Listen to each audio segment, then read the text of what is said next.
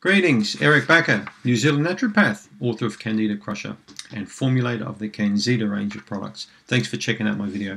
Today we're going to talk about the 5 steps towards a successful parasite cleanse. So what you can do in able to clean up your body if you've got parasites. This is going to work for Candida, but even more specifically for parasites.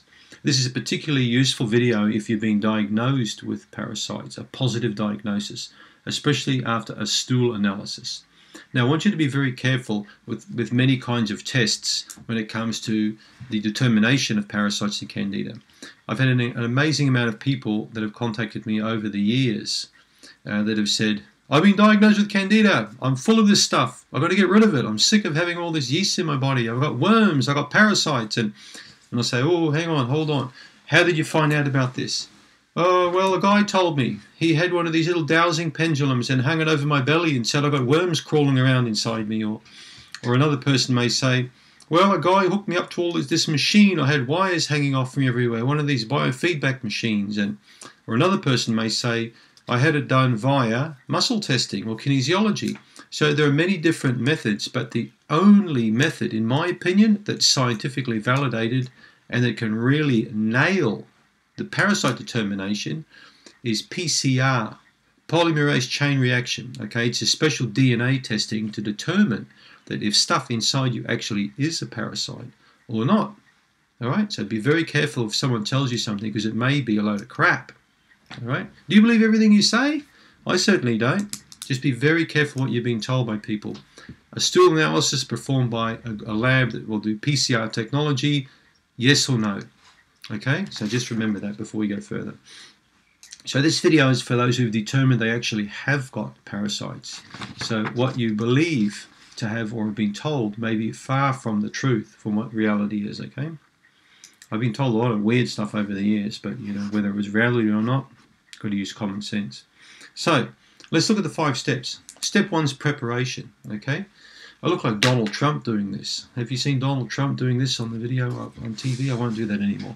So preparation is everything when it comes to doing anything in life. Whether it's come to getting married or it's come to starting a new business or anything, you need to have some kind of plan and prepare yourself properly for what you're about to going to do.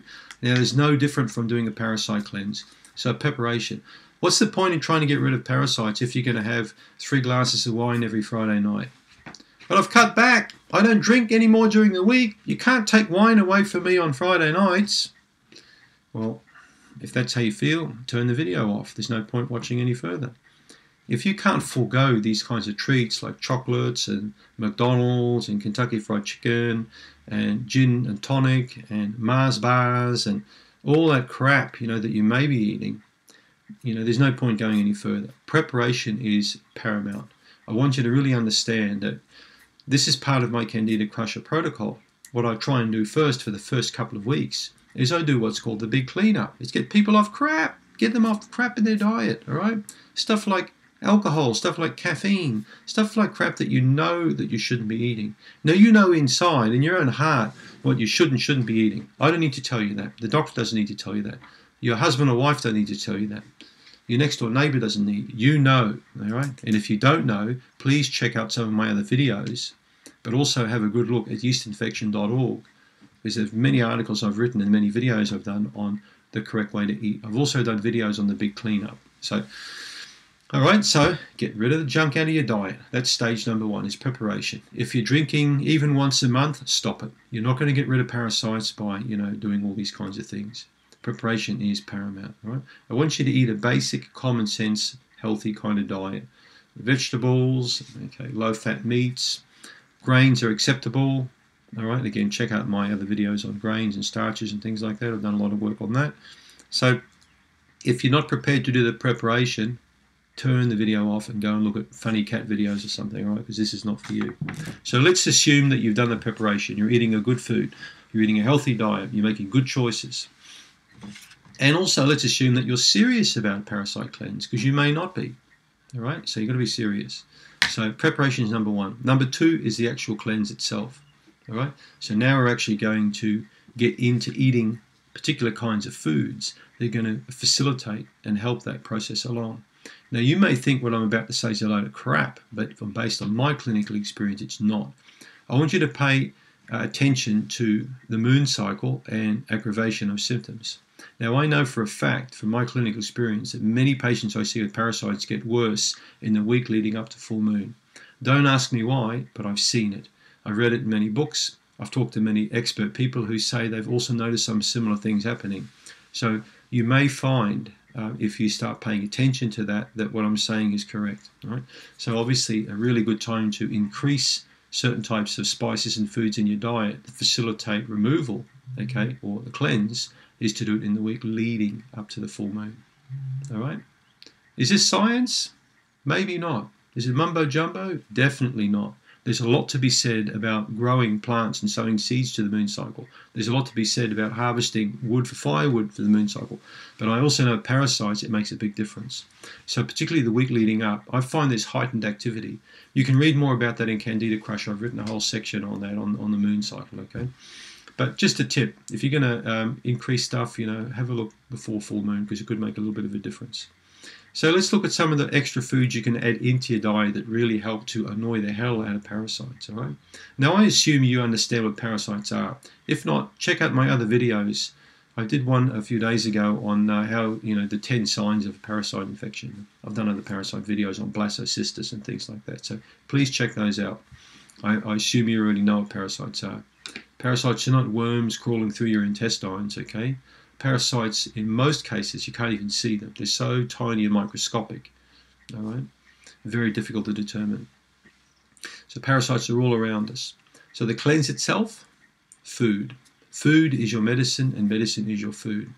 Now, if you look at work done by Dr. Hulda Clark, for example, parasite cleanse, she talks about things like black walnut. She talks about clove, okay? Now, these are things that you can take into your diet.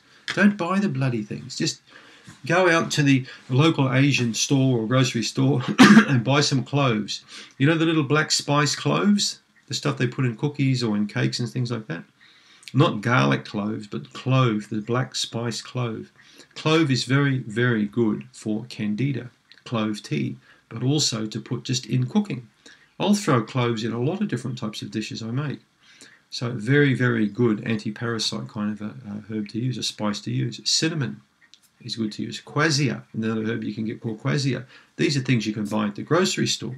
You can add them to your diet. Okay, pumpkin seeds, very, very good, especially before full moon. Have about a tablespoon of pumpkin seeds per day. Chew on them really well. They work particularly well on worms, but they also have an affinity on other kind of parasites as well. So think about that. Grated beetroot and grated carrot, 50-50, mixed together. Yes, beetroot is okay with a yeast infection. Yes, grated raw carrot is okay with Candida, all right? And particularly effective against parasites. So small quantity every day, ongoing for several weeks, is a fantastic food.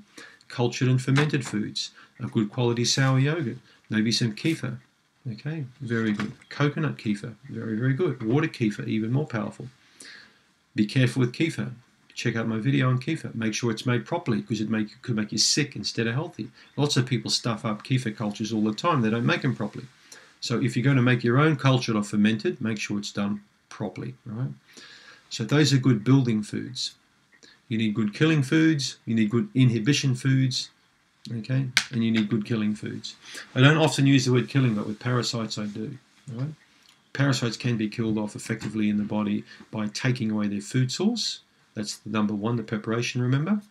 And they can be inhibited and killed by using the treatment phase, which is stage 2.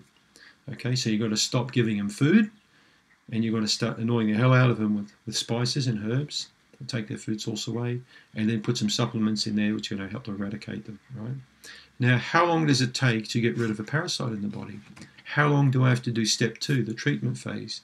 Well, that really depends. How long is a piece of rope? Is it 3 inches? Is it 3 meters? That depends on the extent of the parasite infection, depends how long you've been sick for, depends on other health complaints you've got, it depends on a lot of factors. I always say to people, you need to treat as long as it takes to get well, all right? So keep an eye on the symptoms. So garlic, as I mentioned, but also onions, chives, shallots, that whole allium family is quite good to consume, steamed or partially raw is better. Okay, many different foods you can do, but even basic green stuff like brassicas, broccoli, Brussels sprouts, cauliflower, these are all really good foods to have because they aid in liver detoxification. They improve the glucuronidation or phase 2 for liver.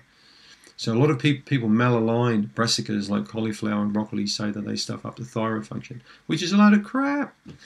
I've talked about that in a previous video. Raw kale is what you should not eat, all right? Cooked kale's fine, but raw kale is no good. Steamed broccoli is perfectly fine. And I have it on very expert authority that these kind of foods do not ruin your thyroid function, okay? People take everything out of context when they go to Dr. Google. So with food, go more into my Candida Crusher approach. It's a 3-stage dietary approach. This is perfect for parasite cleansing. We talked about the big cleanup first, okay? Then we're going to talk about the Mevy diet. You can see that in another video, MEVY, meat, eggs, vegetables, yogurt, Mevy diet. And then the third stage is the low allergy diet, the hypoallergenic phase. Okay, and then we do that's the second phase. Then we do a reintroduction. That's number 3. So check out my Candida Crusher eating approach, which is perfect for step 2, the cleanse. Right. Also, what I want you to do is to take some dietary supplements. Now, it's not mandatory, but supplements have a very good effect on eradicating parasites when taken properly in the correct dosage. All right. Now, watch my video I've done on the 242 protocol. Okay, this is not my idea. The 242 protocol was designed by a very clever friend of mine, Dr. Joseph Collins in America, a really wonderful doctor who does incredible work, particularly with hormones in women. So Dr. Collins suggested a 242 protocol, which I think is a fantastic idea.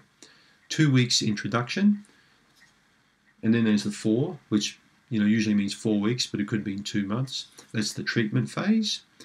And then the other 2 is the coming out phase. Introduction, treatment, reintroduction or coming out. Reintroduction is a normal diet and coming out of supplement treatment phase. So if any practitioner tells you to take supplements continually for a long period of time without this 242 protocol, there's no real rhyme or reason to that. Every person should have a slow introduction of a supplement who's got a parasite problem. Then they should ramp it up to their tolerance level, what you can tolerate, which could be low, medium, or high.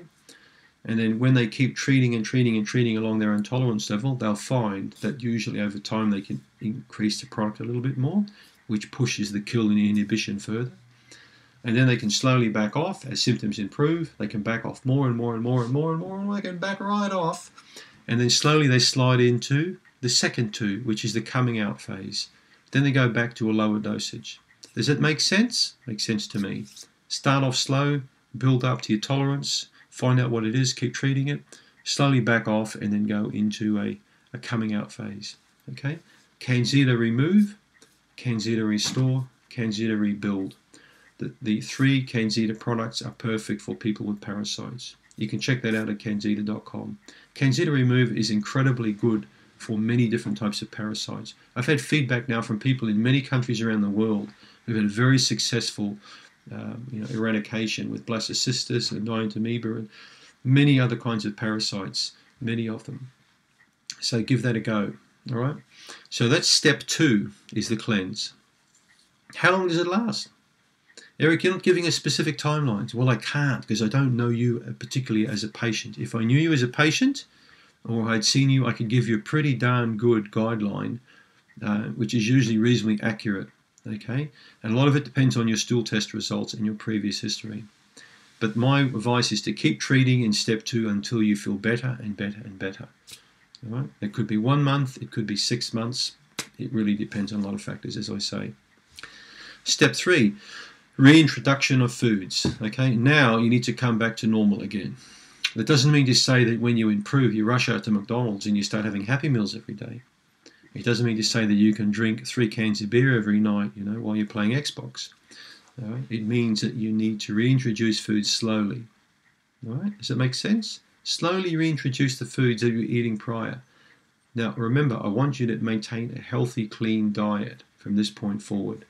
That's going to go a big step towards stopping you from getting sick again with parasites. All right? It's going to keep improving your gut health. It can take a year for your digestion to get to a very high state of health. There's a huge surface area with trillions of bacteria inside here. It's like a big lawn. Okay, it can take a long time for a garden to become beautiful. I know that from experience. I love gardening. It takes years for a garden to become absolutely stunning. Lots of little bits of work here and there, a bit of weeding here and there. Okay, sometimes you've got to pull stuff out. And the digestive system is no different. You've got to keep weeding it and feeding it and looking after it. It takes time. Please be patient. There's that finger again. All right. Step 4, assessment long term. Okay. So what I want you to do long term, as you improve, which you should, is to assess your state of health on a regular basis.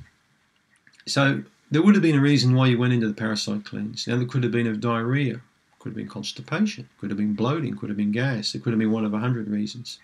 Check out my video, if you haven't, please, on the 10 signs that you may have a parasite infection. All right? If you improve with a parasite problem, all those things should disappear. There should be no itchy skin.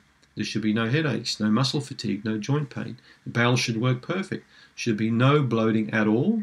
There should be minimal gas. Well, everyone farts, but you shouldn't be farting like a horse or a dog, okay? You should be farting a small amount. It's normal, all right? So these things will become apparent to you as you improve. And if they're not apparent to you, they'll be apparent to your partner or friends or people around you who may say, wow, you're looking good lately. What have you been doing? Have you had Botox? Have you had a holiday? Have you got a new man or a new woman? Or, have you won the lotto or whatever? But if people come up with a statement like that, it usually implies that you are definitely improving in health, even though you may not think so yourself. So long-term assessment, very clever. Perhaps another stool test, okay? 6 months down the track, repeat the stool test. Maybe you don't need the comprehensive test. Maybe you just need to do the bacteriology and the parasitology panel. It's a couple $100. File both of those test reports away, the first one and the second one. Because down the track, if there's any recurrence, you pull it out, bang, you've got a pretty good idea what's going on. Right? Remember, test and measure. Treat and then measure the response. That's what intelligent people do. That's step 4, assessment long term. Step 5, the last step, is prevention. Why would you want to go back to feeling like crap again? Why would you want bloating and gas and headaches and, feeling terrible? Nobody wants to live like that. I wouldn't want to live with someone like that. It'd be awful. So prevention. Now remember, washing your hands, hygiene, okay? Especially if you travel. I'm very careful when I do air travel. I'm not anal and I don't wear gloves on airplanes and stuff like that. I mean, some people do crazy things. They put masks on their face all the time, and I've seen people on aircraft wear gloves and all this kind of stuff. That's a kind of Michael Jackson kind of phobia. You don't need to be like that. What you do need to do is wash your hands.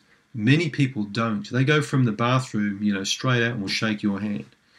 All right, so not a good idea. So I think if you travel a lot, like I used to, in particular, air travel, is I'd always wash my hands once or twice at the airport, and particularly when I was on the plane again. Maybe when I disembark, go through customs, and I'm going out, I'd go to the lavatory, wash my hands again. So these are important things to do, because you're touching all kinds of surfaces.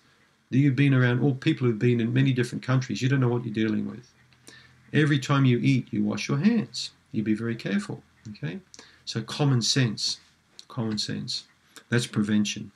If you have got a tummy that can be a bit on the funny side and you are going to go traveling, maybe take some Candida Remove with you in particular, and Candida Restore. Just take 1 tablet per day. That's going to go a long way towards prevention, of sickness.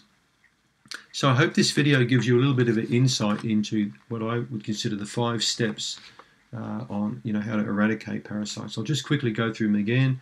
Preparation, we spoke about. The cleanse itself. Diet. Lifestyle, some supplements. Step 3, reintroduce foods again. Step 4, assessment, long-term health, what you've got now and, what you've had, where you're going to. And step 5 is prevention. Make sense? Thanks for tuning in. If you haven't got my report, please click on the link below and get your free report. Thanks for watching. I do appreciate it.